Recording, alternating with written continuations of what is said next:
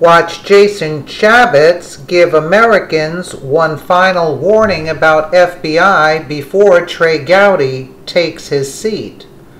Former House Intelligence Committee Chairman Jason Chaffetz, Republican of Utah, issued one final warning to the American people about the FBI before vacating his seat for South Carolina Congressman Trey Gowdy.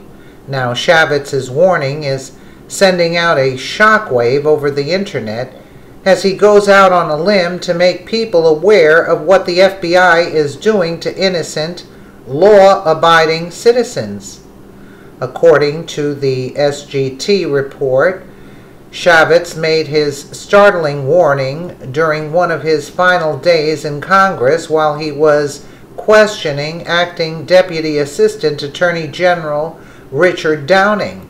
Downing, who works for the Department of Justice, was present to answer questions on the FBI's secret collection of facial recognition data. Chaffetz created the opportunity for his warning by asking Downing a question to which he already knew the answer.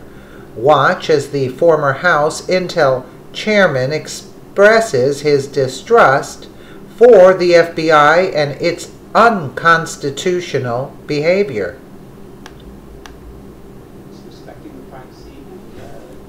In other words, we can be imperialistic without that imperialistic. That's right. We wouldn't like it very much if they imposed their rules on us. I think we need to be at least a little bit balanced about it. Thank you. My time has expired. Thank you, Mr. Chairman. Thank you. We now go to the chairman of the Oversight Committee, Mr. Chaffetz.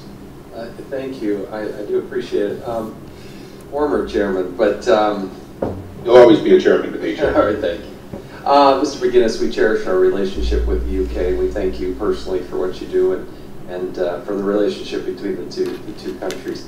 Mr. Downing, I think it's important for us to understand sort of the baseline, because if we're going to be trying to do things in other countries, I'm still concerned about what we do and don't do in this country. So first, help me understand about geolocation. What is the Department of Justice's position on geolocation? My concern is, a question for you, does the Department of Justice consider that metadata or is that content? How do you view geolocation? Thank you for the question. Geolocation is a difficult and complex topic, as I'm sure we understand it. We've had discussions about this in the past as well. There are different kinds of geolocation that could be content or it could be non-content. It could be content if it's, say, the location data that's embedded inside of a picture file and is being passed as part of an attachment to an email. It could be non-content if it's simply information that the provider is gathering about its customers' use of cell towers. It doesn't actually have any contentful value in that situation. It's simply an observation of the company about which tower a particular phone is pinging off of when it's being used. So I think there are times when geolocation is content, correct? There can be times, yes. Okay, so where do I go to figure out the difference in how you view, I mean, have you written this out? Is there some sort of definition the Department of Justice is taking on the nuances of what geolocation is and is not? Because I would argue that by and large, geolocation is content. It's the content of my life. If you can tell where I'm going with this phone all the time, you can pretty much tell the content of my life. And yet, I worry about what you're gathering and not gathering, and I don't understand the definition. So our view of the rules that apply when we're gathering geolocation information vary depending on what type of geolocation it is. Our position has been that if we are merely talking about what cell tower your phone is pinging off of, that is covered by the Stored Communications Act and would be require a court order before we're able to obtain it. This is an issue actually that the Supreme Court has just recently decided to take a cert petition on, and so it will be very interesting to see how they resolve that question. There are other kinds of geolocation information, such as GPS, which is very specific and generally gathered prospectively. In those situations, I think, as you know, we use a warrant for that.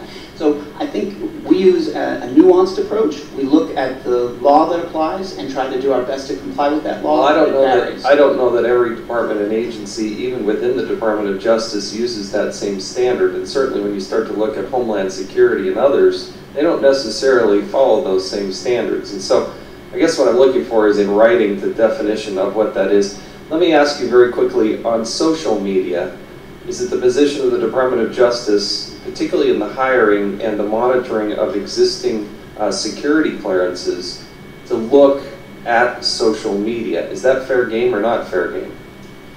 You know, I'm afraid I don't know the answer to that question, but I'd be happy to take it back to get you an answer. I think it is important. It's been a struggle to try to get people, particularly in the realms of security clearances, even to get our own federal employees to be able to look at, you know, when they're assessing security clearances, to look at their social media and whatnot. And the last thing I want to ask you about is facial recognition. We know the Department of Justice, specifically the FBI, is building a database of facial recognition. What direction is this going? Where are the standards? What is happening or not happening in the building of the facial recognition database? So I'm not intimately familiar with what the FBI is doing in that regard.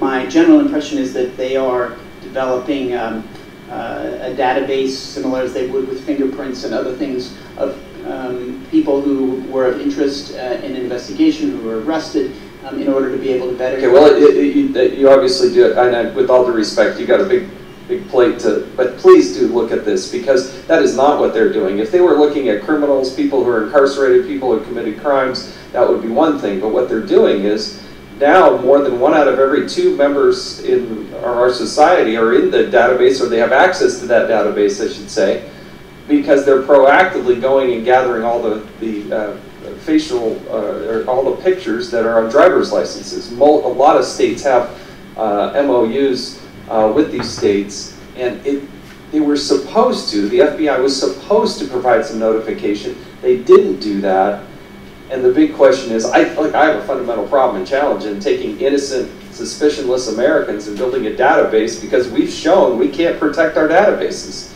So I think we need to ferret that out as a committee. I won't be here much longer, but I do think that is something that the committee should look at, take a much closer look at. With that, I yield back.